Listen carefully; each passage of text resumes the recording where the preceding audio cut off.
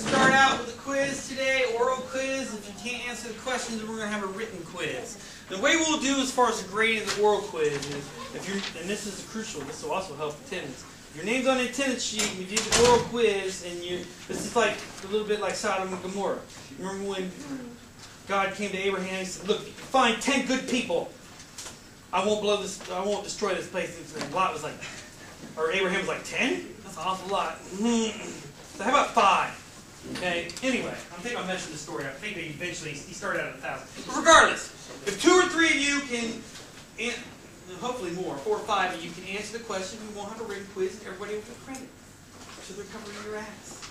Okay. I'm telling you right now, though, that once we start talking about this book, those of you who haven't picked this up, even if you disagree with what's going on and you think it's fantastical nonsense, you're going to be interested in what this book has to say, who this person was. And on top of that, why more people don't talk about this person, and they talk about stupid people like Nostradamus, who's an idiot. Absolute idiot. What's he predicted? And don't tell me Hitler's rise, because he didn't. He said Hister. Okay?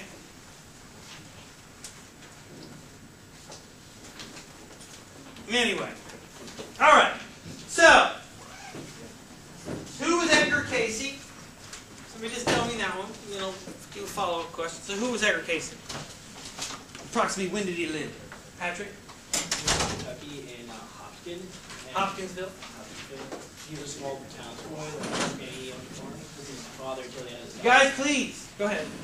And they had a farm, and he was like a farm boy, and then like apparently when he slept, he got information, and he would just spit it back out.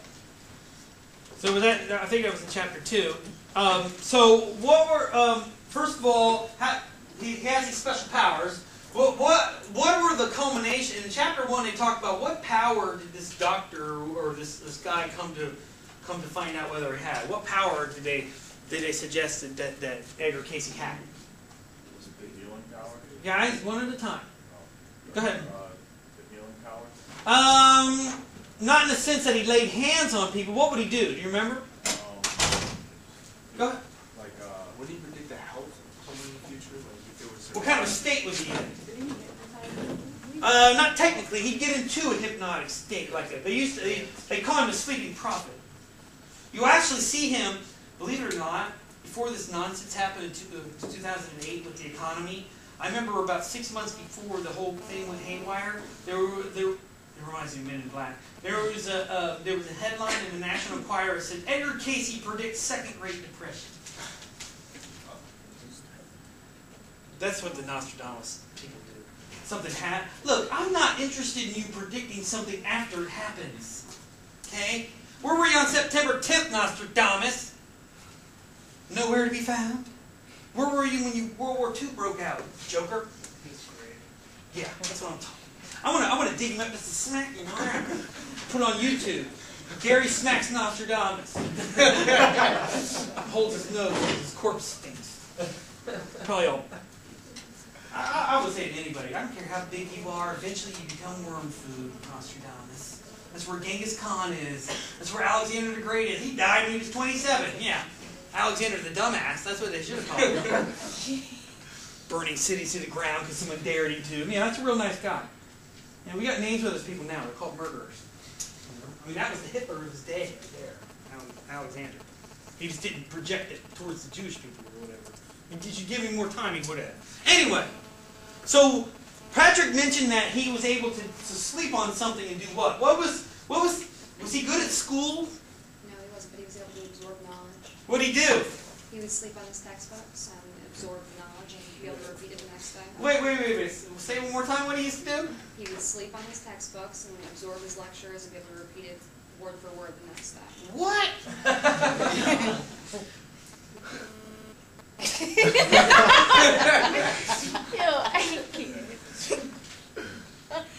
And if you weren't just answering my question, I'd put a straitjacket on you. Or something. Let me tell you something. You go out in public and say stuff like this. Does anybody? I think they talked about this in chapter 2 and chapter 1. How does he gain these powers? I love this. Greg? Or Jeff, sorry.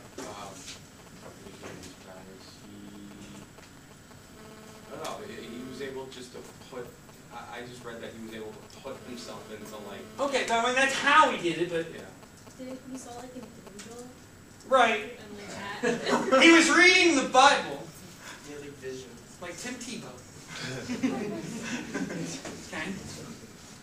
Tim Tebow ain't got no power. Wow, he does. It's the power to destroy another football. The power to scare Mark Sanchez like craps his pants. How's that look in GQ? Mark Sanchez is saved. It's Rex Ryan. It's a little bit. They're all in trouble. I mean, the Jets are like a condemned building that people keep trying to like put wallpaper on and make it look. They just need to knock the damn thing down. I'd say the same thing about the Mets. Jets, Mets, same thing as far as I'm concerned. Anyway, at least the Mets have an excuse. They got robbed by one of the world's greatest con artists of all time. Still gonna suck. Anyway, it still doesn't explain why they spend so much money and still choke. Up 9 games, choke for the anyway. But regardless, so he's sitting there reading the Bible, and he had actually read the Bible how many times for every year of his life? He said he read the Bible once. Go ahead. It's 12 times, right? Right, and then by the time he was 18, he'd read it 18 times. And he said that. So he also said, I don't know if this is because I've read this book several times. He also claims that had like imaginary friends that were really angels and spirits and stuff like that, and he would see like relatives of his.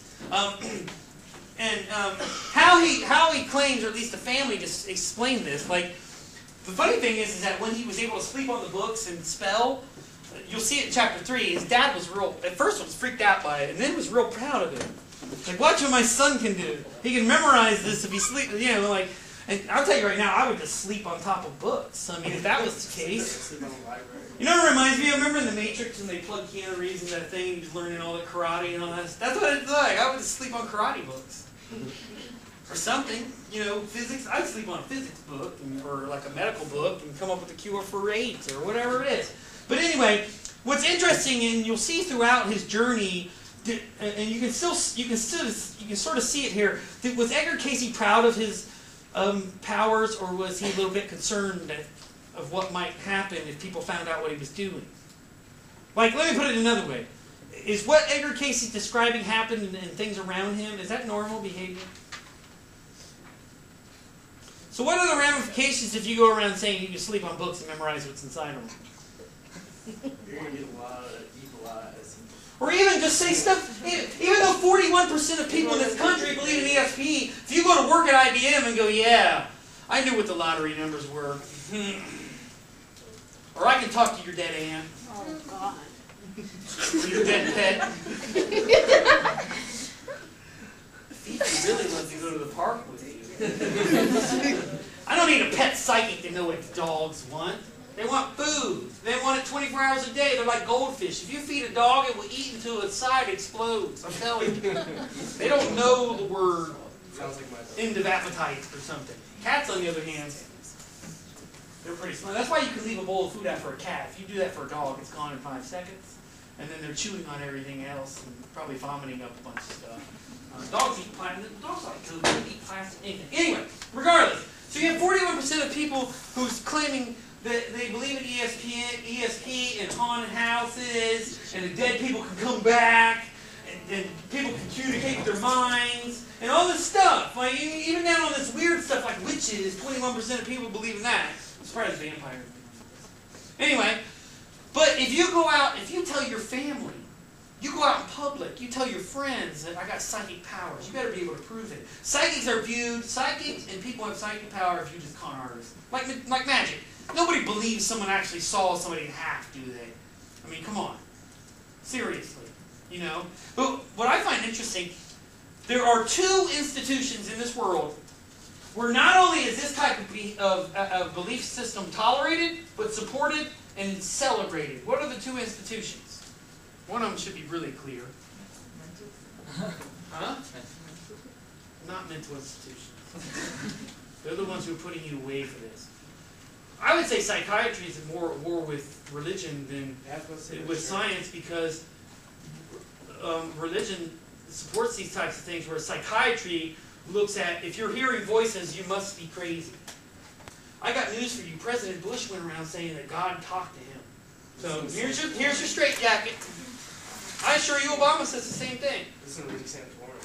They all say this stuff. So religion's one of them, right? So religion's view is that here's where it gets nuanced.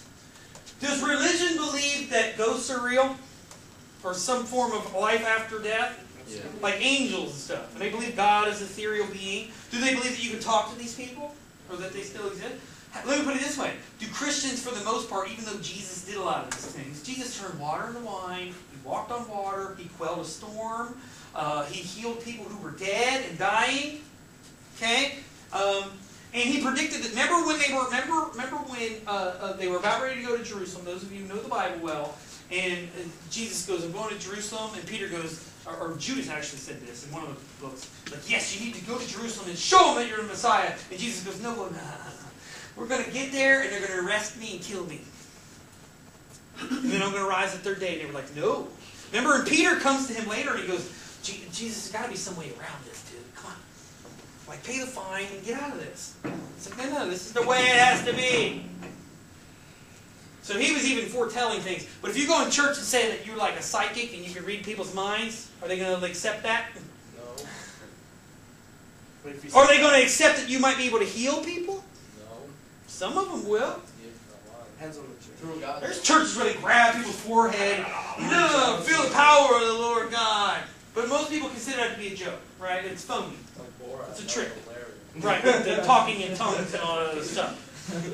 There's one other institution, though, that at least at the very minimum supports the fictional existence of this. What is it? Huh?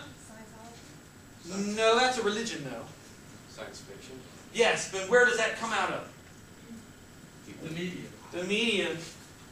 Think about Harry Potter and Twilight and Phenomenon with John Travolta in it. And how many other movies are about psychics? Remember Powder? Remember that movie Powder? Ghost. Wow. Yeah, Ghost. Yeah, the movie Ghost. I mean, on and on and on down the line, right? How about Darth Vader? He could choke people from across the room. Yeah, but that's because he's got the power to Still though.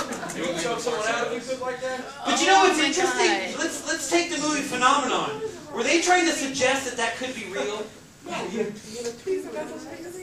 But they were trying to say on some levels that, hey, it could happen. It could happen. There was actually a case. All right, Alex, go ahead and then I'll finish. I was saying, like, with movies, though, it's more fictional. People go Right, to movies okay. and say, okay, this is fictional. But you just turn on the TV and you've got shows that are like Haunted House this or Long Island Medium or Right. anything based on paranormal. So people who watch these reality TV X-Files. think it's like real more. There's actually one called Psychic Kids. If I can find an episode of it. Animal Psychic and all, you name it. They These kids get haunted by spirits and yeah, stuff. kids can talk to your dad and everything. You can But again, here's what I love. The reason why it exists in the media is, first of all, you don't sound crazy because you can say it's fiction, even though you might think it's real. It's a reality. Like Tolkien, I don't think he really thought that was fiction. I think he really thought at some point there were elves and things in this world. It is Okay? imagination. Or Dune or something like that. Or how about science fiction with aliens? You're telling me that just because we haven't found aliens, that there are no such things as aliens? If there are human beings on this small planet around this pathetic sun, our sun compared to the rest of the suns in the galaxy is pathetic. It is the wimp weakling of stars. It's not impressive, it's not big, it's not hot, but to us it's everything. But to the rest of the universe it's crappy. So if there's life around this planet, you can bet that there's scientists have done this study. Billions of Carl Sagan once estimated that there are probably at least 1 million planets in a couple galaxies around us that hold intelligent life, that have civilizations in them. So, okay, maybe, and let's take ESP. Maybe we haven't proven ESP, but it doesn't mean it's not real. And here's the thing. Do parts of the government accept that ESP might be real and do tests on it? Remember the George Clooney movie? What was it called? Stereo. Wasn't that based on reality? The United States' government has repeatedly tried to use what we call remote viewing, where you're sitting in a room and they go, all right, find Bin Laden. And you close your eyes and you go, okay, he's in a room. You can see it. He's looking outside. That kind of stuff. Casey could do that he could give a health reading, and also he did past lives, which is another thing. First of all, do Christians accept reincarnation as reality? Do they believe in Atlantis and stuff like that? This guy who was a devout Christian said all of that stuff. Didn't he only read kids also? Like No. I don't know who you're talking about there, but he would do all kinds of things. During World War II, he was giving readings for people who were concerned about the safety of their relatives over there. And I'll tell you right now, if my son went to World War II, I wouldn't want no psychic telling me he's going to die 2 years before. Thanks a lot, dude. What, so now I can buy the gravestone cheap? Thanks for, wrecking that and making me even sicker to my stomach. I'm like, oh, I want you to give me a reading on my, you're pregnant or something. Give me a reading on my child. Oh, it's going to die at age 4. I would prefer not to know that. It's just like I posed this question, and I think is kind of an interesting mental exercise. If someone was stalking you and was trying to kill you for 10 years, and they gave up, would you want to know that or not know that at all? I prefer not to know that. Unless I can kill them. Seriously, unless they were arrested for something. Would you really want to know that somebody had been stalking you for 10 years? Because what's that going to make you feel like for the rest of your life? That somebody else is doing it too. Just like the wife of the BTK killer. I'm sure she rather would have not known that her husband had killed 11 people and almost got away with it. So anyway. So Casey was doing a lot of those readings. He did do a lot of kids. He actually didn't really want to do kids for a while because he thought, what's the problem? First of all, he thought the gift was from the devil. Or had that in him. He thought, he grew up traditionally Christian, and traditional Christians do not believe in Atlantis and Lemuria and in weird creatures and odd stuff like that, and that you could get inside. This is what Casey said.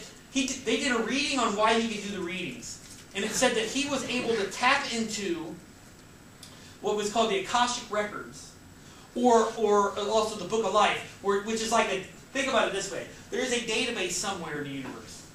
Like a cloud thing. Like cloud computing. Where every single thing that's ever been done or said in reality is imprinted. Like a movie. Like you can go in there and be like, okay, I want to see what happened during the War of 1812. And you plug in the tape and you can read where everybody's standing. Not what some historian said happened, but what actually happened. What words did Hitler speak when he was alone with Eva Braun? Those types of stuff. You can determine that stuff. And just like that, he was discovering cures for diseases like lupus. They still have not cured lupus. Okay? I use them as remedies. I used to get cold sores on my mouth. This is stuff called atomic iodine. You put it on there, it goes like that.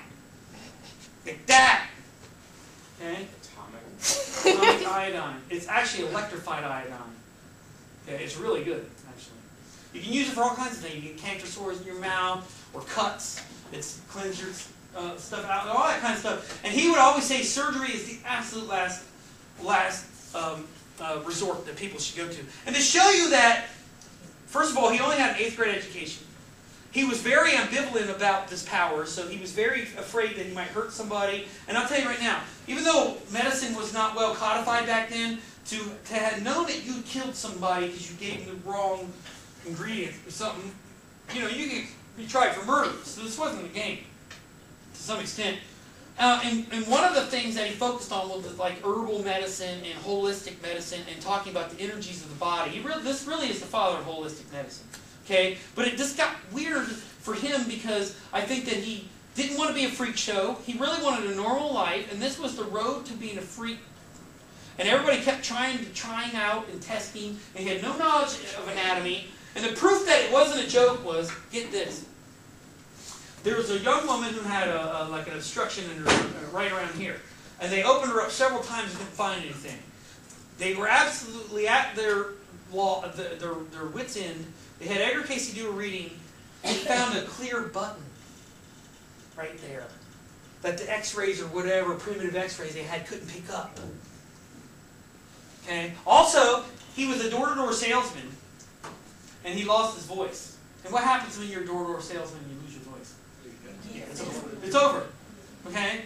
And also, similarly, his son burned his eye. You'll see this. He burned his eyes real bad. He was a photographer. And back then, in order to get a flash, you have this combustible powder.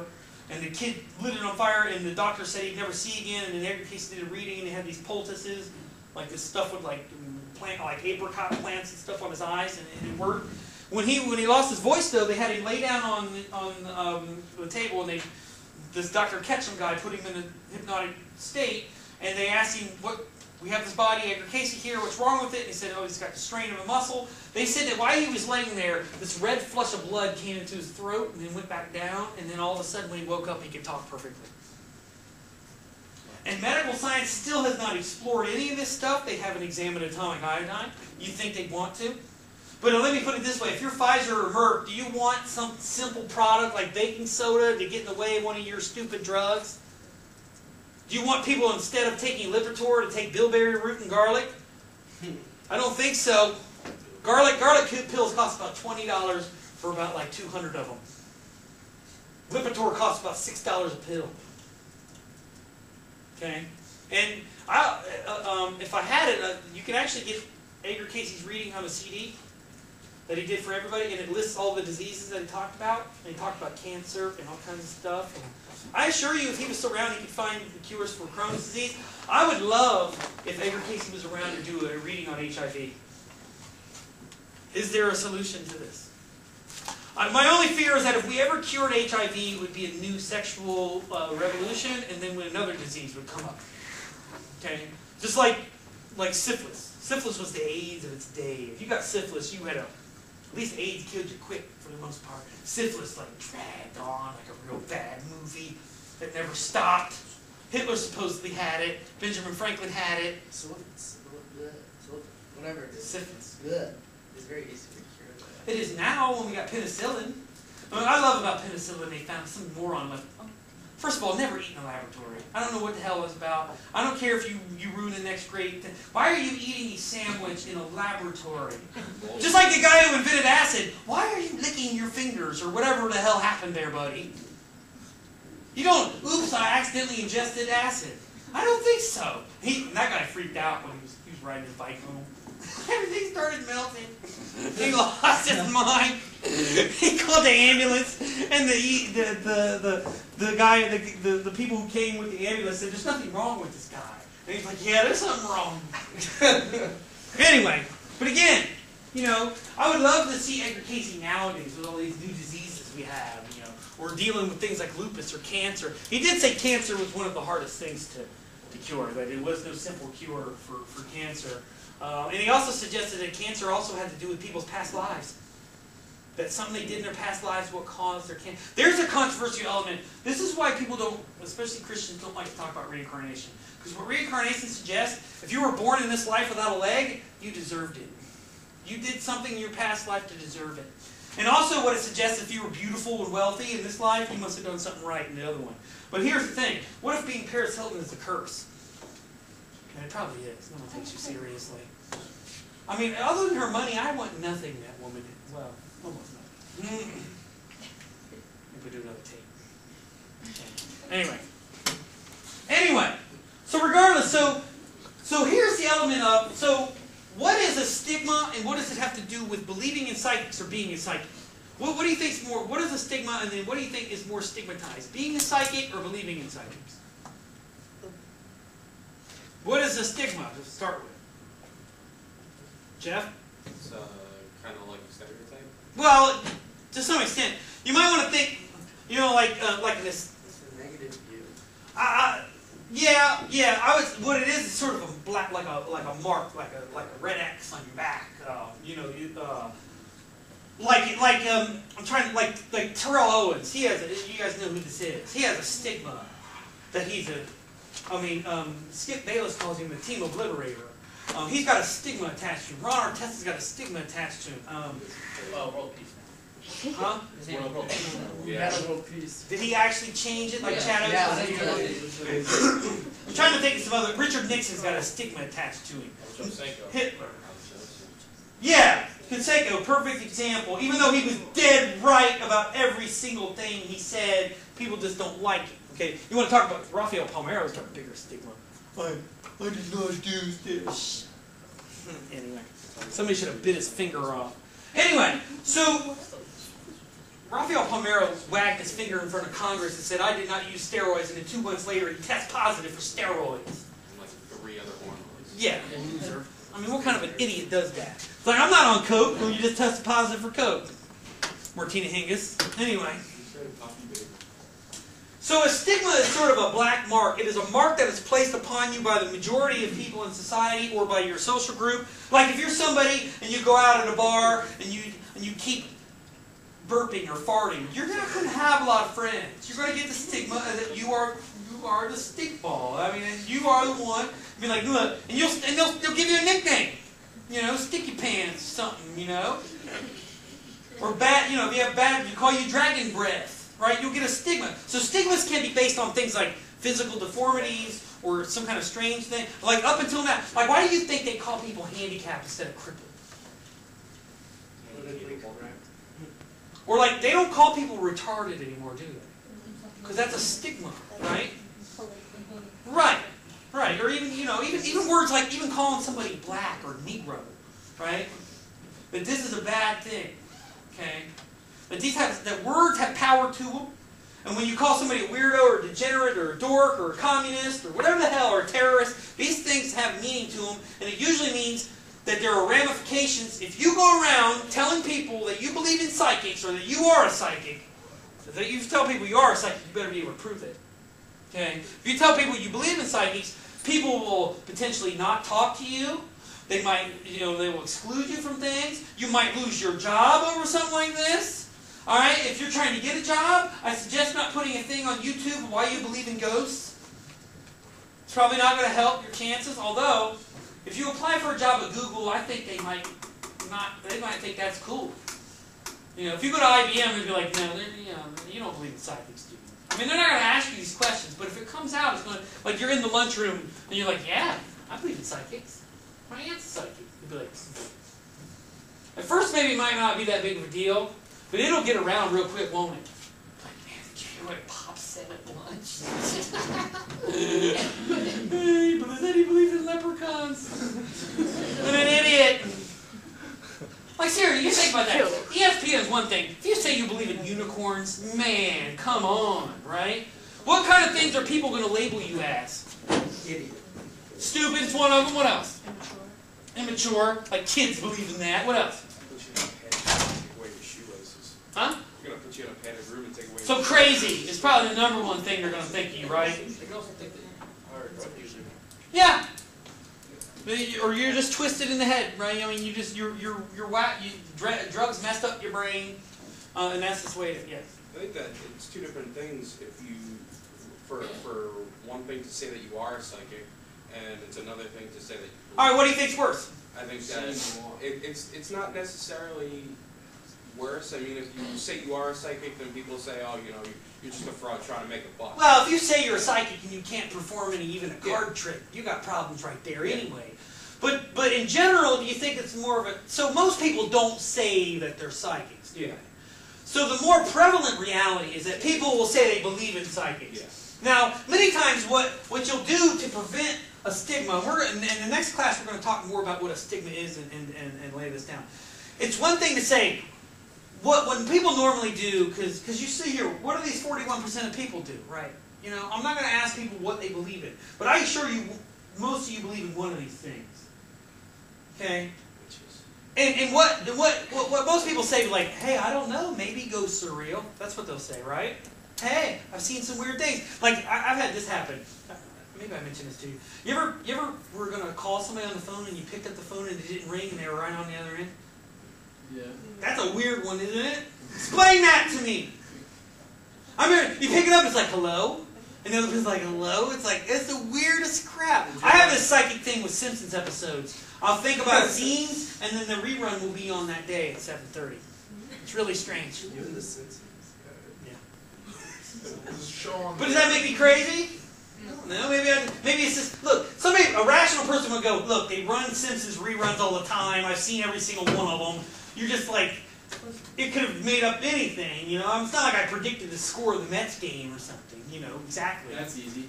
Yeah, 0 There's to a show on the 100. Science Channel that explores a lot of this stuff actually. The Sci-Fi Channel? Yeah, like the Science Channel, like Through the Wormhole with Morgan Freeman, they talk about ESP and a global context. Well, also science gets involved in this. I mean, I didn't have this article for you, but I'll put it up online if people are interested in it. They did these things called the Gansfield experiments. Anybody ever seen Ghostbusters? Remember at the very beginning where he's going, and he was trying to hit on the girl. With the cars. Right, with the squiggly lines, and the one guy got it right, and he was still shocking them, and that girl got it wrong every time, and he's just like, that's exactly right. And then he was like, I'd like to continue this experiment, and she goes, say 7 o'clock. He's like, you just read my mind. 7 o'clock? Like that, right? Like they did these card things, and they said that 55% of the time they found that people were able to guess these things. Here's the thing, though: a rational person would define that what way? They would explain that what way? Coincidence. Or guessing. Hey, look. Like there's only so many combinations. It's like poker. Are great poker players psychics? No, they watch the cards. They see what comes up. It's like a blackjack player. Like with Rain Man. Was he psychic? He was just counting the cards. This is actually possible, especially at these casinos that only use 6 decks. It's frowned Atlantic City, man. Frown upon. You know what I frown upon? Stacking the deck so I end up with nothing. That's what I frown upon. They were saying that it's actually like really possible that you could have a little bit of an extra sense. They said that that's what they're thinking. Like the if you look at birds that are flying the way that they always fly in perfect formation and everything, they say that might be Like a lateral line, like almost fish. like an extrasensory thing that they're all in. Well, here's the thing as well. Fly. Rational people who are on the border of science and what we call metaphysics will tell you, look, I have a deep emotional connection to my mom. Why can't I be able to project things through my mind to her? Or if someone died and I was like Ghost. Why did he come? Why did Patrick Swayze? Now he really is a ghost. But why did he come back? I love Patrick Swayze. I hurt when he died of pancreatic cancer. He died within weeks. Yes. Oh, I was gonna say, when you said about the phone thing, did you ever be on the phone with someone and you hear another conversation on the phone line? No, that sounds more like the FBI is probably listening. No, it's like you can hear people, you can hear someone else's conversation. No one's Yeah, but ever- did it come through your mind? That's weird, right? I don't know if that's psychic anyway. Well, what about like they talk about like the twin connection? What connection? The twin connection? Yeah, there's a good example. Twins claim that like when one of them gets hurt, the other one can feel it from like 1,000 miles away. Explain that type of crap. I mean, yeah, they work. Yes. And they know when one of them's in trouble. Like when I've heard twins say this: when something bad happens to my other twin, it makes me feel like nauseous. Like I can feel it emotionally. So there's something going on there. So maybe it's not just metaphysics, not just a spirit. Maybe there are physical bonds. That was the idea of Ghostbusters. That ghosts are physical, and that I can create a laser grid and hold them in this thing. That was the idea. And I'll tell you right now, like things like Jurassic Park and like Ghostbusters, that's not too far from scientific reality. You think they couldn't catch a ghost and hold it? You know? And spiritual things have energy to them. Energy is weight. Energy is matter. Just like the sun, right? The beams coming off of it, if you could grab that and weigh it, it would weigh. Yes? I was just going to add on to the physical. I have a friend that her mother has the same connection as her, so if she gets hurt, her mother gets hurt and she gets sick just like And there are some psychics that we call empaths that like Casey was an empath, and he was able to sort of jump into people's body while he was asleep, and it protected him from getting sick. Some empaths, when somebody sick comes in the room, they start to feel the symptoms immediately. If they've got a headache or something, the empath gets a headache. It's quite a frightening reality. Not to sound crazy, but I'm telling you right now that some people can just look at someone's face. I can sort of, I would say most people have this power. Like for the longest time, I always left parties right before they got busted, and like this weird feeling would come up my back. Okay, stuff like that, and I would say here's another example of like pretty pervasive, like maybe not psychic ability, but beyond just physical ability. You can tell when somebody's upset, even if they're hiding it. And the more you know them, the more you can. So maybe these aren't too far from reality. Maybe some people suggest these are just abilities we have forgotten. And that's what Casey said about Atlantis. But once you start getting into Atlantis and reincarnation, it's like, what? Like this shows you how far Casey's views went that go deviant. We'll talk about this. Casey said that Jesus was Adam. And that the reason why he got hung on a cross is because he committed the first sin in the Garden of Eden. And that Get this. And that Mary was Eve. And she had to bear Jesus so he could suffer. And so she could suffer and watch her son die. Because they made the mistake in the Garden of Eden. Are you kidding me? You walk into any... I don't care if it's a Sci-Fi Channel or a group of spiritual people. You say something like that, man, they put the cuckoo thing on your hat. Like, here's the dunce cap and the straight jacket, here's some Thorazine, and keep your morning open tomorrow because we're going to perform a lobotomy on you, okay? Seriously. And I'll tell you what, you're not going to make any friends in the Christian church by saying that Adam was Jesus. Okay? I mean, that's... And supposedly Casey said that Jesus was repeatedly reincarnated. And at one point he helped to build the pyramids. I'm telling you, if you read this stuff, it's crazy. Can you understand why Edgar Casey didn't want people to know what the hell he was doing in the 1890s? I mean, that sounds crazy now. Imagine what that sounded like then. And supposedly, the reading said that Edgar Casey partly generated this power to be able to read people's bodies because at one point, and like 1,000 or so years ago, he was dying on the battlefield for 3 days. And he was able to teach his mind to remove himself from the pain. And that he was rewarded with that. You see how weird this is? See, this isn't some guy getting into hypnosis telling somebody to take coriander or some root or something like that. This is weird. This calls into question anthropology and evolution and religion and everything that you based your reality on. Edgar Casey picked it up and threw it around. I mean, threw it around. He lifted up the roots and threw it around. So that's the book, and I'm glad everybody's reading. I think this book is giving you guys sort of a lot of help. This is an interesting book. I do want to tell you, though, that Thomas So grew, to give you an idea of why this is so detailed, because you might want to know how the hell did you hear all these conversations. He interviewed Casey's wife and Casey and a lot of his friends, and Thomas lived at the time when Casey did so. He actually died in 1944, I think, somewhere in there. So he knew Edgar Casey very well. So this is pretty much, it's biographical. There's probably things that didn't happen exactly the way he presents it, but it is pretty accurate. But to highlight this point, so look, even with 41% believing ESP, which is really what we're talking about with Edgar Casey, also the clairvoyant, there's still 59% who don't. And you can bet the 59% includes government officials and heads of religions, or at least some heads of religions, and heads of corporations. Look, if you're going to be the head of a corporation or run a government, you cannot, in the United States, in the rational world, you cannot go around saying this stuff. Could you imagine it? I mean, President Obama doesn't even want people to know he's smoking. Could you imagine if he came out and said, yeah, you know what, I talked to my dead father last night. Because his dad's dead. And I talked to Elvis, too. Or worse, Elvis said we should cut the budget deficit. Or George Bush at one point didn't. He said he talked to God. Why do we throw them out if you're listening to Because most people who are Christians say that stuff. No. The Pope says that. Okay? Well, I don't know if it's a matter of whether you talk to God. It's a matter of whether God talks to answers you. Right. Well, a lot of them say that. And one of the classic definitions of being psychotic is hearing voices. And talking back to the voices. And I'll tell you right now, I don't think out of the 7 billion people on this earth, there's not a single one that hasn't heard some voice in their head. Even if it's just, yeah, they're your own. Sometimes I get bored and I run like TV shows in my head. I think we all do that. Yeah. That's what I love about TV. Eventually they're just going to hit. You're going to have a little satellite receiver on your temple, and it'll go right into your brain, and you just close your eyes. And then it'll be truly 3D television. Anyway, yes, one last thing, Alex, then we move on. I was going to say something, maybe touch on it. All right. So again, is there agreement here that believing in psychics and being a psychic is somewhat deviant, can lead to stigma? Who here believes that to be true? Okay. How many here think it's not that bad? How many think there's no problem with it at all? So at least most people have somewhat saying it's a problem. Here is a man, I'm going to show you this, from Glen Cove. His name is John Edwards, not the senator who cheated on his wife while she was dying of cancer. That guy's in hell now, so will be. Okay. This is John Edwards, the psychic. He is a psychic medium.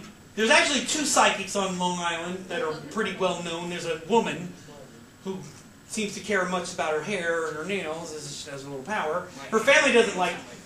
What? She's like, my hair, my nails, and my family. Yeah. and probably weirding people out. Anyway, Just going up in the the difference is, I can almost guarantee you, this woman believed in psychics from the time she was young. John Edwards, on the other hand, his dad was an NYPD cop. Do you think an NYPD cop is going to believe that you can talk to dead people? He's always gonna lock you up. Or something? And I'll tell you right now, do you think, even if he did believe this, or at least accepted his son, do you think he wants the other police officers to know that his son's talking to dead people? No.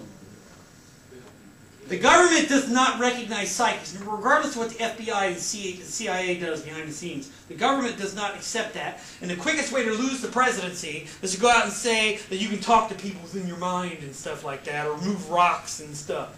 Okay? Oh, by the way, Edgar Cayce claimed that the pyramid was built by using mental powers.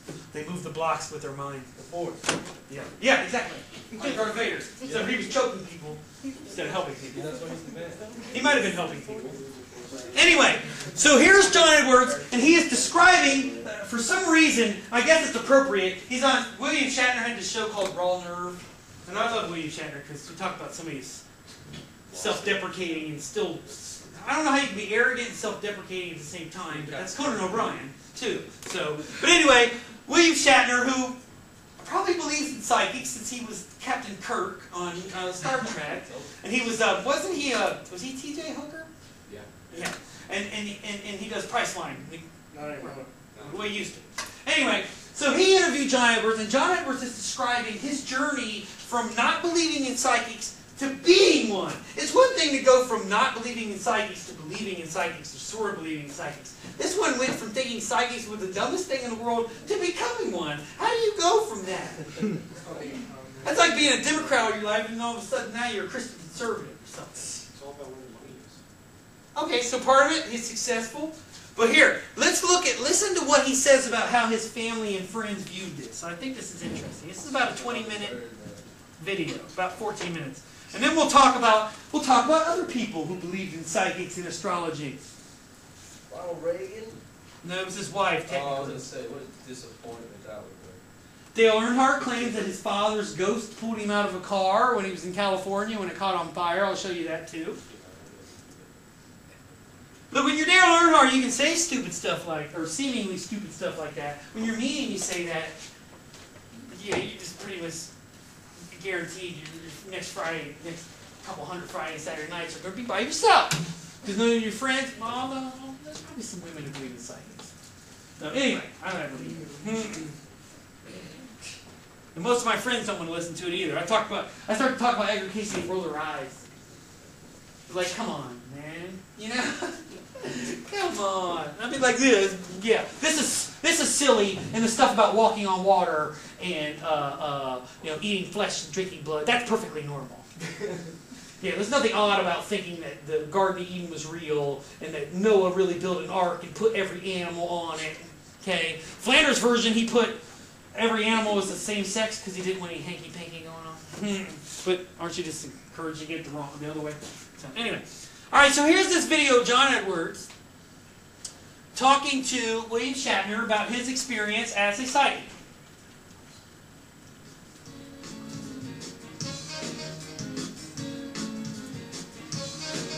Psychic world. And any doubt any short men have about the fact that you think you can't have confidence, just look at William Shatner. He's 5'2". Okay, he's one of the most confident people I've ever seen. Really 5'2"? No. John Edward has the unusual ability to talk to those who have and to suggest Maybe what 5'1". might lie in a person's future, what he could So this guy does shows and it's $200. today. He did one at Old Westbury just a little while ago. Exposes his raw nerve. And again, How does a conversation happen?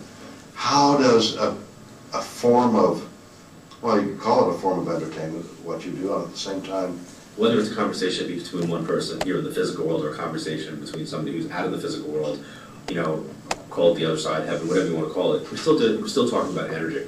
So it's really an energetic conversation that's taking place. When somebody goes to a concert, a person sings, the music plays, that vibrational frequency is transmitted across to anybody that's in that room to be able to experience that music, and that makes them feel, that makes them react, that makes them sing along, that makes them identify. That's what takes place. When you're doing what I'm doing, I'm basically doing the same thing. I'm not singing, I'm not playing music, I'm emitting a frequency, and I'm capturing that frequency of a conversation. And it's the vibration of the love between the people who are in the living and the people who are on the other side, and making that connection. And then trying to get people to raise their awareness, not that they need the medium, but that they can recognize this conversation as it happens in their everyday lives. And it's funny, when my grandmother was alive, she used to say to me all the time, because she'd hear me say to my clients, you don't need me, you don't have to come see me to understand this. I hope I did my job well enough to be able to validate for you that you're... Is your grandmother alive or dead? My grandmother's now passed. This is like back in 18... Do we say past instead of dead? Is that a better phrase? Okay. There's only one word that I dislike more than dead. Is? Expired. Okay, I thought the bill... A carton of milk. might be the other one. Expired. I used to work in healthcare, and it used to irritate me when, you... Edward feels the way I do to some extent. This is the world where people die. In the afterlife, people don't die. Expired. You don't get cancer. Expires, people do not. Like, that to me, like, irritates me. This is the world of death. I don't use the word dead or died, because I don't see it as being death. I don't see it as being final, like, your end. I see it as being a transition. So to me, crossing over like a transition, pass on. You were in healthcare. 5 years. 5 years. That's what my background was. That's what I wanted to like run a hospital. Run a hospital. So in the process of getting my degree, I wound up So somebody working was in a trained in hospital. I had the rational opportunity of science becoming a and phlebotomist, medicine. which meant that I was the person who tapping on you at 6 o'clock in the morning saying, "Give me your arm, I need to draw your blood." So that's what I did for. What's the call there? What called me to that was the opportunity to get involved with a hands-on aspect of healthcare. They would actually train you. And my mom had passed in 1989, she had lung cancer, and I had gotten very involved with helping to take care of her. My cousin Roseanne was like her nurse, and it was taken notice by one of her neighbors, like how amazing she was in taking care of my own mom, her aunt. And she said, the hospital's hiring some people to be trained in the healthcare field. You're what age at this point? I was 19. So my cousin wound up doing it, and then maybe 3 months after that, she brought me on, and I was trained in the hospital and actually had to draw blood. What I'm trying to get to is what your interests were before. What you do is so fundamental. Life and death. Mm-hmm. And Did you hear William going, you come on, deal you're with the other crazy, half right? of that. You're an idiot. And it's not even a half, because there's life and then there's nothing, or something. He's but- not even Or questioning, I like is to look this at it, real? there's life and then there's life. Right. From a personal point of view, I want to believe Saturn's that. like, can you channel I don't know Elvis? how you deal with what you do day to day. It's so onerous. Everybody's coming to you, say, John, help me, John. I got it. My father, my mother, my loved one, whatever. And you're inundated. How do you escape that? How do you get away from people like me saying, John, I want to talk to somebody who's passed? I think it's normal, and I don't think I personally have a right to even go to that place. I think it would be, I made a decision when I did this work publicly, when I decided to write a book, go on the radio, be on television, to do this, and which is always for me is to raise awareness and teach. When I made that decision to do that, I feel like, I joked around my family, said, look, I'm gonna have a big old bullseye on my ass now, and people are gonna be taking pot shots left and right. I go, I cannot care about what you're going to say. I have to just understand that this is what my goal is, and that is I'm to like teach. Casey, who is And with the obsessed with negativity what other comes the people thought. opportunity for a different audience. So I've kind of like looked at things in that capacity, but I also recognize that because of what I do, and because of creating an interest in it, I'm going to start a dialogue. And you know what? Yes, there are questions that I've heard over and over and over that I've answered over and over, but it might be the first time that you're asking me the question. And you have a right from where you're sitting to ask that question and get an honest and fresh answer from me. And that's kind of like how I approach this always. Because, trust me, I'm going to be in the St. Louis tonight, and I'm going to be in St. Louis again tomorrow night, and I'm going to be in the You're going to get the same I'm going to question? get the same questions. Yeah. What's it like to be Captain Kirk? I mean, how many times have I heard that? But has the thought that you may be wrong and that you're psychotic and not psychic? I've actually heard that too. Not psychotic, but then again, somebody who was psychotic wouldn't be thinking that they're psychotic. But No, but out of touch with reality. Has the thought occurred to you that maybe what you're doing is only like in my head? In your head, yes. No, and I'll tell you why. My background, as we talked about earlier, is in healthcare. So I have a clinical, analytical mindset. Yes. That's number one. My mom's side of the family, very open to anything psychic related. That was they loved this subject matter. My father was a New York City police officer and career military guy. It was like, this is not real. So you put the two together, you What do you get? You get me. Well, wait a minute. You get me. You get you with those two schisms? Those two things. So when I approached this, the backstory for me is, at 15, a psychic was coming to my grandmother's house to do readings, and I was the person who was doing the whole Twilight Zone music, debunking her, making fun of my family, going, okay, here's the deal, you're going to go up there, and she's going to assess who you are, and she's going to tell you based upon blah, blah, blah. So this guy was making fun of psychics. My mom was like, please be respectful. She goes, even if you don't believe, please, I've taught you to be respectful of other people's experiences and beliefs. So long story short, I sat with her. Now he's probably the most well-known psychic in the entire world. And you actually hold on to it. Yeah. Every object has a frequency or vibration. And she did psychometry. Did not look at me. She just held it and looked straight down. Never even really dealt with me. And she basically said, I'm here today to put you on the path that you're supposed to be on. Now, if there was a camera in the room, you would have watched me like look at this woman and then like do like one of these like, okay.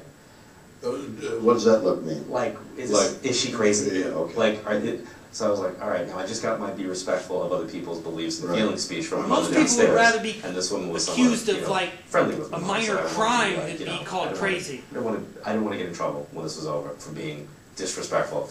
So I sat there and I just listened, and she went on to tell me about how I had these highly evolved energies that were around me, and that she was there that day to put me on my path, that I was going to change the way millions of people thought about psychic phenomena and death. Like, all right, no unemployment line for me? Now, here's what I'm thinking.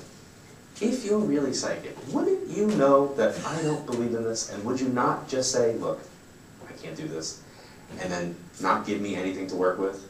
Instead, she went down the most ridiculous path for me. And I like looked at this woman and I was like, okay, you know.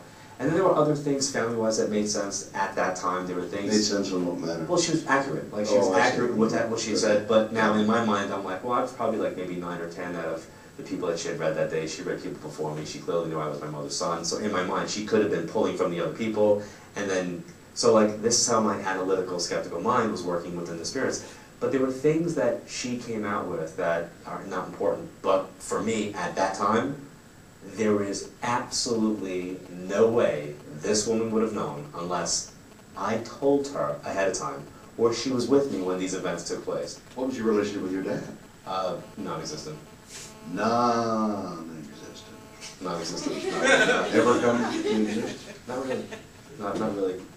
And there wasn't a lot of, touching, there wasn't a lot of emotional, there wasn't a lot of, I love you. It's like the best way to give an example is my mom's side of the family was like, this, come eat. Yeah. Even if it was like, yelling and whatever, and loud and fun and parties.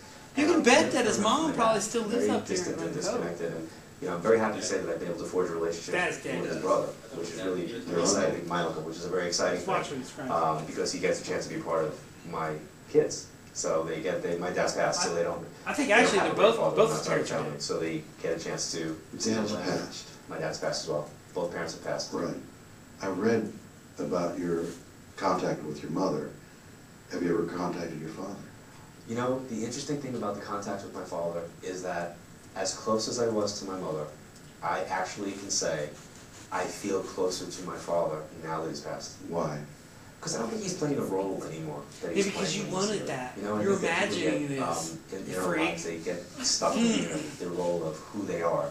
And I think that when he made his transition, I think he was able to look back on things and say, you know what, maybe I could have done that differently. The question is Hitler burning? And he and I had That's what everyone wants to know. Very deep conversation. Go talk to before Hitler.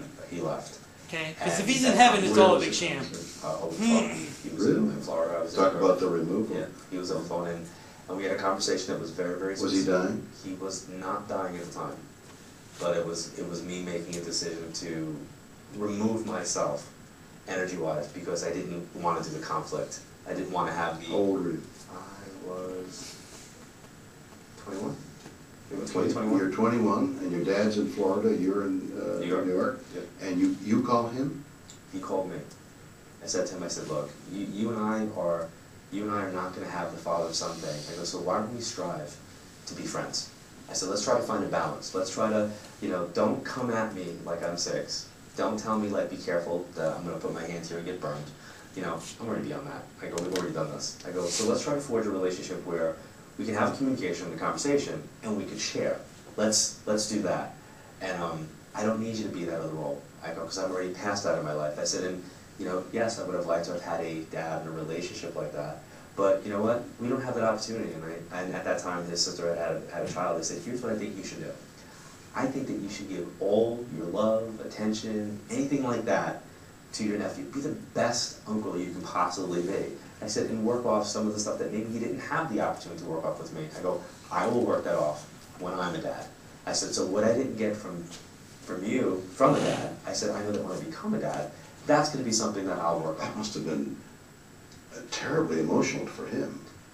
It's like the son's... I wouldn't say emotional. I would say the exact words were, maybe I should have taken you away from your mother when I had a chance, was the exact words.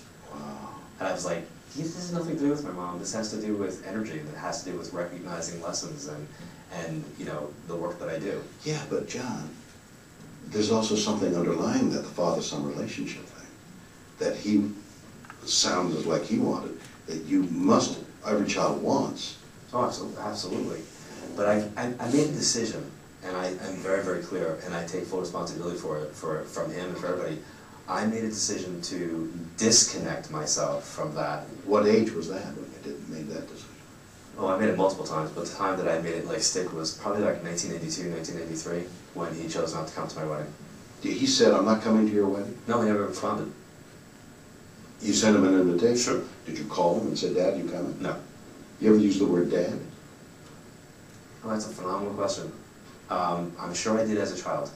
But not later. You called him by name? No, I referred to him by title. Which is Chief or? Captain Jack. Captain Jack. Never Daddy. Jack Sparrow. No. No warm? No. Pop? No. No. Emotionally, he was... It was tough. It was very, very, you know, definitely he had Captain an alcohol background, so there was definitely an issue that was there that got worse over a period of time. And it resulted in his death? I would assume that it contributed. I don't know. I mean, he had cancer, so. I don't know how you do that. How do you escape this burden? Because I don't see it as being a burden. I see it as being such an amazing opportunity. You know, I was there when my mom passed. I was 19.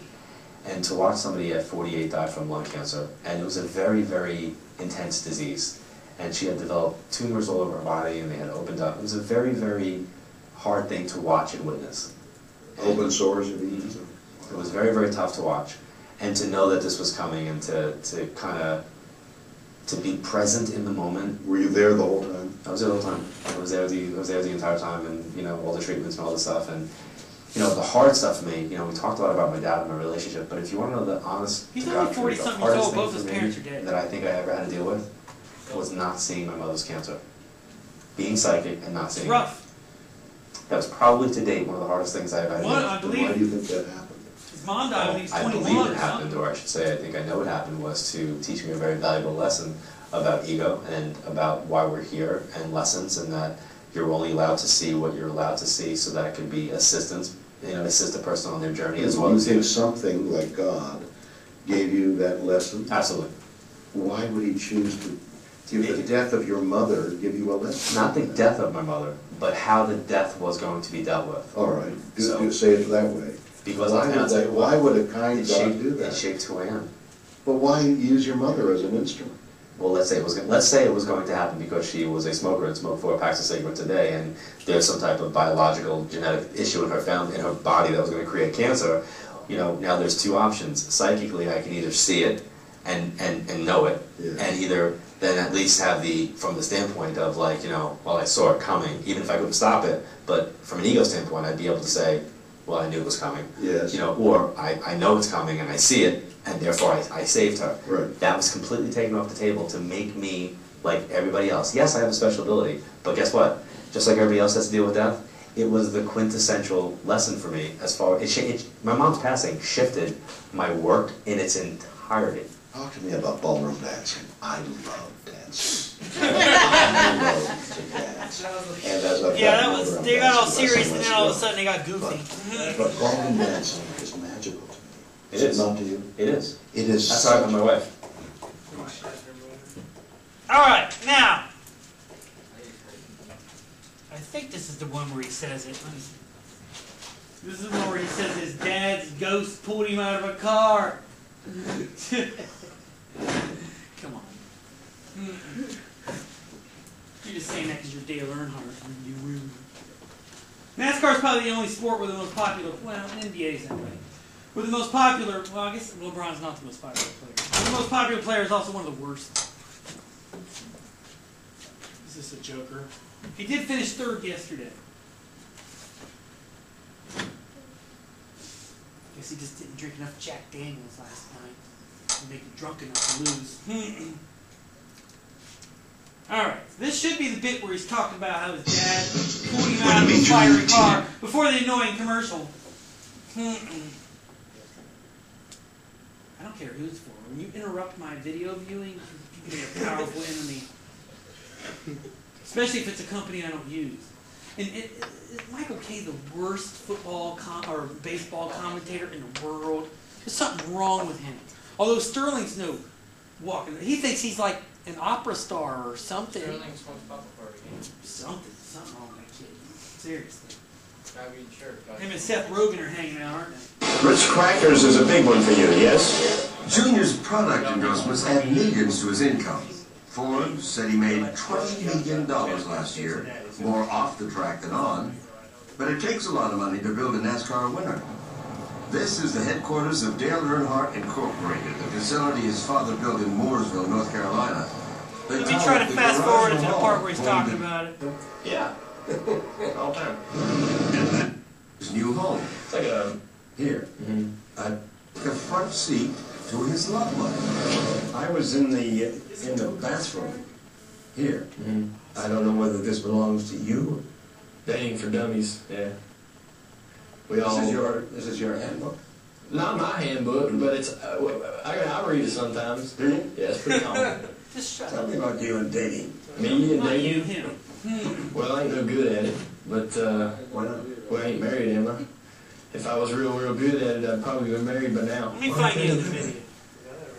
Because, right.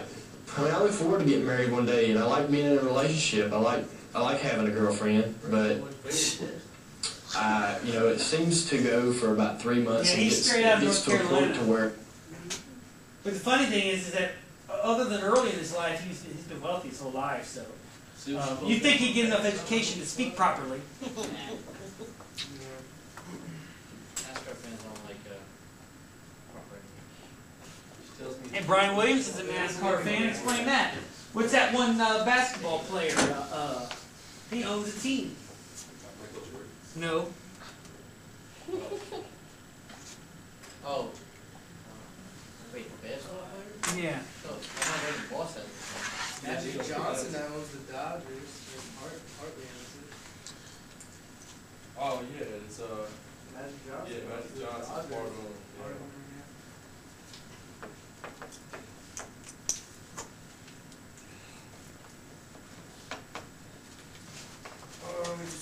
Let me try to find it.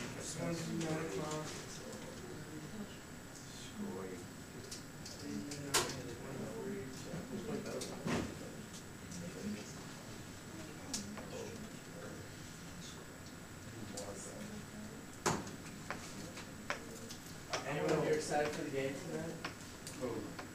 Championship game?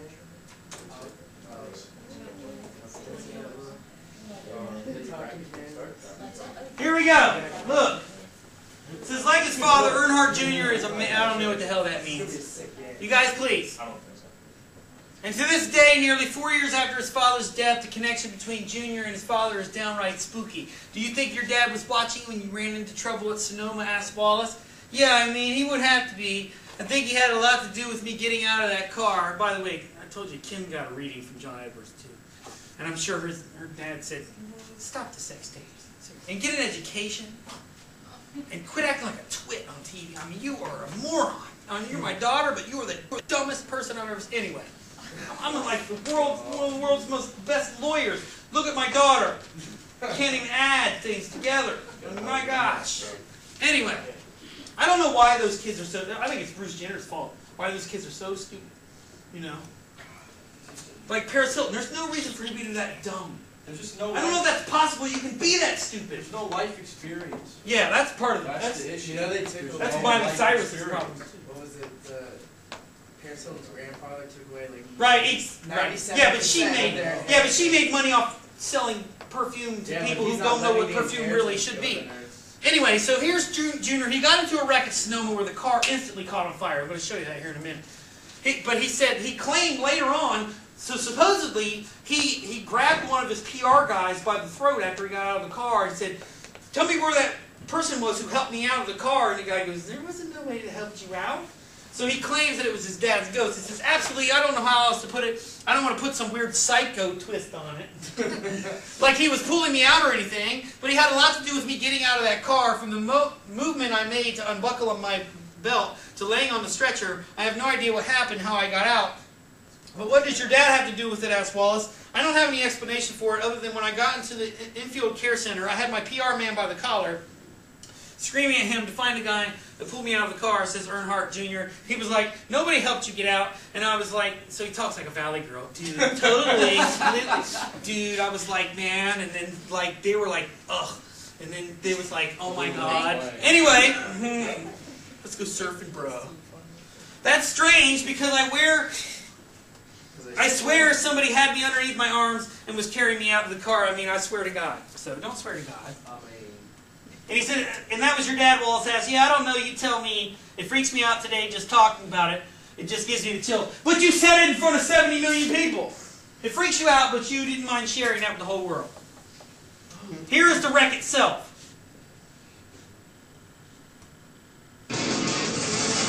Because he's the biggest name in NASCAR, they cut in on this speech. Dale Earnhardt sneezed. Hello everyone, we apologize He's got for a the hangnail. introduction or the interruption to our programming. I'm Bob Varsha in our Speed Channel studios in Charlotte, North Carolina He's like the with a Tom live Brady news of NASCAR. update. Everybody kisses his NASCAR ass. star Dale Earnhardt Jr. suffered what we are told are minor injuries in a frightening crash and fire this morning during practice for today's American Le Mans Series Grand Prix of Sonoma So this in isn't the the regular Deviant Raceway series. in This is Sonoma, the American California. Le Mans series. Earnhardt was scheduled to drive in a single He was in a appearance in the Corvette. sports car series on this off weekend on the NASCAR Nextel Cup schedule, sharing a GTS class factory Corvette with road racing veteran Boris Said. Now we do have pictures from Sonoma. Second yellow car in line disappearing behind the wall. Earnhardt apparently lost traction and spun hard into the concrete with the back of the car first. As it came to a stop on track, it burst into flames. Apparently, the fuel cell You should see some of the pictures from connectors to F1 in that the cell 60s. were People burned compromised. alive You see in a their large cars. amount of fuel on the ground from behind the car. Here's the impact. They get killed. Watch the fuel line breaks. Oh, yeah, you see the see all fuel. the- Watch. You'll also see a shot from inside just see there's a the little bit of car. fire. Watch Earnhardt this. was apparently dazed in the impact. He was going to die. You give him, Although it's I'd rather say, frightening to look 60 at, you'll see seconds that he before he's dead. immediately started Your to body get himself boils. out It's of got the car water as in the it. flagging crews brought Look, the was he session getting to a out? halt and got out the fire extinguishers. Now keep in mind, this is not a full-body car like the Nextel Cup car he's used to driving in NASCAR. These factory I know, that's Corvettes right. There is Earnhardt being attended to by Hey, the let fire him leave crews what at the he back of the wants to truck. He appeared to be dazed. His dad was right behind you. And it in was the decided to 500 put him on a 2001 stretcher when he got killed. and airlift him to the University Hospital at the University of California at Davis. Look at that car, though. There you see what the fire did to the car, apparently totally destroyed. I should tell you, if you own a Corvette, and things go. Although Earnhardt was able to speak to the rescuers at the scene, he was put on a stretcher, loaded in an ambulance, and taken to the helipad at Infineon Raceway. There you see him being stabilized on the stretcher and moving around. That's scary. He was put on the helicopter, taken to Davis, where it was reported that he suffered a minor injury to his knee and some minor burns. That's our latest By the time he got there, there was information probably from 10 American million Law flower Series bouquets spokesperson. waiting for him. There you see the helicopter. And in NASCAR, they're not like groupies, they call them pit lizards. He gets pit lizards crawling all over him. I mean, they're guys that stalk Junior. I mean, I told you he's like the Brad Pitt of NASCAR or something, or Tom Brady. Everybody wants to be next to him. It's like, that's probably why Because he drives Budweiser, doesn't he? not anymore. That's Kevin Harvick. Anyway, so here's Nancy Reagan. Listen to this. So this is the President of the United States. This is the First Lady of the United States. By the way, both of them were actors in Hollywood, so that should explain a little bit. And most people consider actors sort of be flaky people. I don't know how far I take that. Certainly when I was in theater, the concept of showing up on time did not enter a single theater person's mind, or doing extra work. That's why I can't handle that kind of lack of respect. That's why 98% of actors fail when they go to Hollywood. They tell you in the entertainment industry, if you're not 15 minutes early, you're 15 minutes late. I would change that. If you're not 30 minutes early, you're 3 hours late. Theater is a demanding, whatever you want to call it. You can't screw around with theater. Anyway, so this is Nancy Davis, who again was an actress, and the First Lady of the United States, and Ronald Reagan, who was the president, and obviously an actor who was in a movie called Bedtime for Bonzo, where he played a chimpanzee. Very fit. Anyway, but he was a conservative. He actually was the head of the Screen Actors Guild. But listen to this. Though shocking, and think about these Christian conservatives knowing that Ronald Reagan was doing this, what would happen? Though shocking as the title indicates, it comes out as no secret at all that the fact that the Reagan presidency was actually controlled by the cosmos, astrological forces. It is believed that the Reagans, while making very important decisions, listen to this. This would be like President Obama going, you know what, we're going to impose a tax increase because I ripped open a chicken last night and it looked favorable. Or God told me not to vote for this bill. I mean, you start doing stuff like that, you're going to lose real quick. We had a vice presidential candidate, George McGovern's vice presidential candidate in 1972 said that he was abducted by aliens. And you can think about what happened to his candidacy. Anyway, and then the White House strongly relied on astrology as a savior. Joan Quigley, who was the planner of almost all presidential travel, press conferences, including the Reagan cancer surgery, was an astrologer and based the surgery on astrology. It is believed that one signing of a treaty between the U.S. and the Soviet Union to eliminate medium-range nuclear missiles was signed on astrological advice. I'm sure the Russians really appreciate that. Why you bring which lady to a negotiation? I do nothing in front of this woman. Get her out of here. You know astrology. This is why we don't trust the West. Anyway, the treaty was signed on December 8, 1987 at 1:30 p.m. When Reagan was the governor of California, he signed legislation that allowed licensed astrologers to practice their trade and removed them from the category of being fortune tellers. It's actually still against the law in New York to be a fortune teller, although you can get around it by saying you're a palmist or something like that. In this case, there was one astrologer who became very famous just because of predicting the assassination of President Kennedy. I could have predicted that somebody's disgruntled husband would shoot this moron in the head. I mean, he slept with everybody's wife. Kennedy didn't just sleep with nobody's wives. He slept with like the Secretary of State's wife and the head of the Senate. He was sleeping with powerful people's wives. And when you do that kind of stuff, you get the little laser sight when you go home at night. It starts to appear on your head and things like that. Okay? I'm still not completely convinced that Lee Harvey Oswald didn't kill him because he slept with Lee Harvey Oswald's wife. Okay? The president sleeps with my wife, he's going to be in trouble. Just like when Jerry Seinfeld, like some woman went on her honeymoon and then he met this woman at an exercise club and started flirting with her, and then she left her husband, her newlywed husband, for Jerry Seinfeld. And if that would have happened to me, I'd be from here on out known as the man who killed Jerry Seinfeld. He'd be deader than a doornail. Burn his house down. You don't steal my newlywed wife. What's wrong with you? And shame on her too. What kind of a dumbass does that? By predicting that Reagan would become governor of California in '62, that was Gene Dixon who predicted Kennedy. That's like predicting an earthquake in California, and it's a real hard one. I don't need to be Nostradamus to know that people in New Orleans don't know what they're doing when you build a city below sea level. Anyway. Dixon gained Reagan's favor, but of which was later dropped by Nancy when she predicted that the husband Reagan would not win the presidential elections, which he didn't in '76. Joyce Jillson was another astrologer who helped the Reagans in selecting the vice president, which was H.W. Bush. Okay, and had he not got it, so thanks a lot, psychic. If you don't like George W. Bush, thanks a lot, psychic, for picking his father as the vice presidential candidate. By the way, the story was that Bush was a Freemason and Reagan wasn't, and the Freemasons tried to kill Reagan so they could kick Bush into office. I don't know if that's true or not. You want to talk about a cult.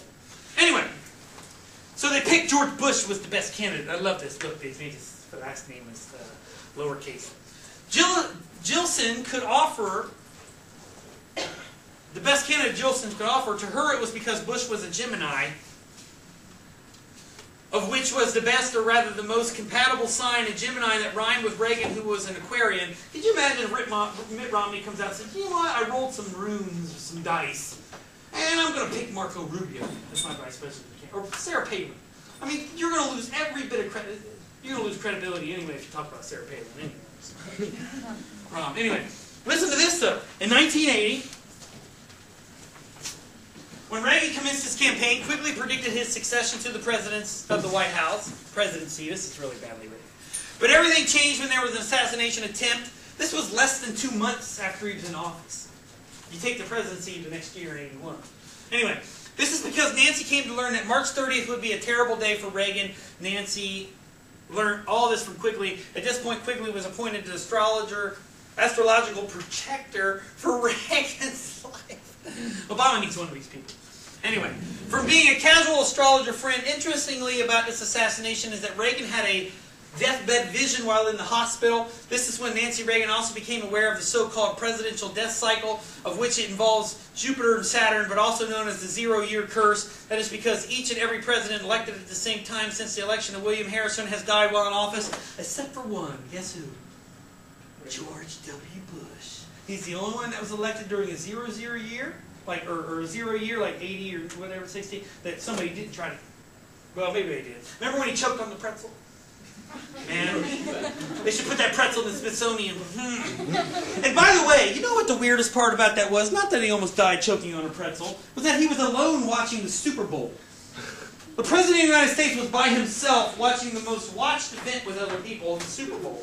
By himself. And the only reason why he didn't die is because the Secret Service heard he hit his head on the couch.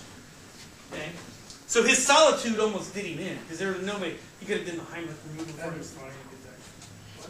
No, it wouldn't be, because then guess who would be the president? Dick Cheney. I'd rather have Satan run this country. I mean, at least Satan's got boundaries. You know, I mean, my gosh. Even Satan's like, man, Dick, you're out of control, dude. I mean, something wrong with you, okay? Anyway, I'll send you to heaven, just get rid of you. This is when Nancy Reagan also blah blah. Harrison died. Harry Truman being a common man with principles he maintained, of which we can actually see the same on Reagan. Harry being a Baptist, the Reagans were into psychics in the Presbyterian Church of America. It's always good to be into Presbyterianism and psychics. I'm sure that goes together. Like peanut butter and tar or something. I mean, come on. Though Reagan opened the diplomatic relations with the Vatican for the first time and managed to put Rome and the USA on equal international ground, Harry signed the Vatican guest book as Harry S. Truman Baptist. I'm sure that made people happy. To learn more about psychics, blah, blah, and I love this. They give you a free psychic reading and all that other stuff. So what does this point out? That psychic and psychic beliefs are much more prominent than the rational world would allow to occur. And really what it is on some levels is a throwback to the things of the past. When, like for example, when the Black Plague came through, what did they say was the cause of it? Huh? No, that's what they found out eventually. Religious. Right, the church said it was sinners and prostitutes and all these people. At one point, and this should show you how far back anti-Semitism goes. In Freiburg, Germany, way before Hitler in the 1400s, they forced Jewish people to sign a confession that said they poisoned the wells. They blamed it on Jewish people. And then for a while, they blamed it on cats.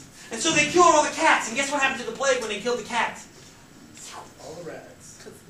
You know what's interesting? You know how the Salem witch trial was about they took these single women that were living out in the outskirts and they thought they were threats to the patriarchal order? The women who lived on the outskirts of that town that were like widowers or widows, they had a lot of cats and everybody thought they were sort of like witches. And so they let them alone, and those people had like a 50% less mortality rate during the plague than these other people.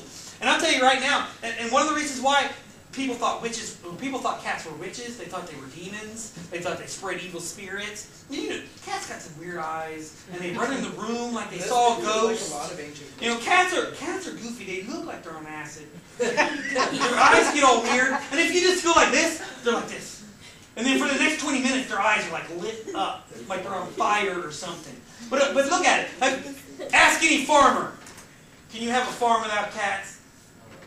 You can have one, but it's going to be a rat farm. That's what it's going to be. Because rats love barns and things like that. Okay.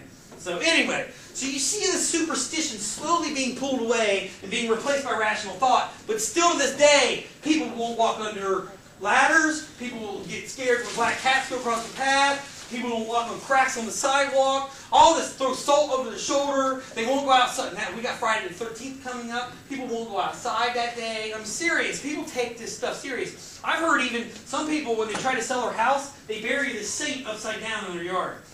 They bury the what? There's a saint. What saint is it? Saint Antonin or something? I swear, I'm not kidding you. You can't, I wouldn't make that up, you know. Anyway, all right, everybody. Anybody have any questions? Make sure to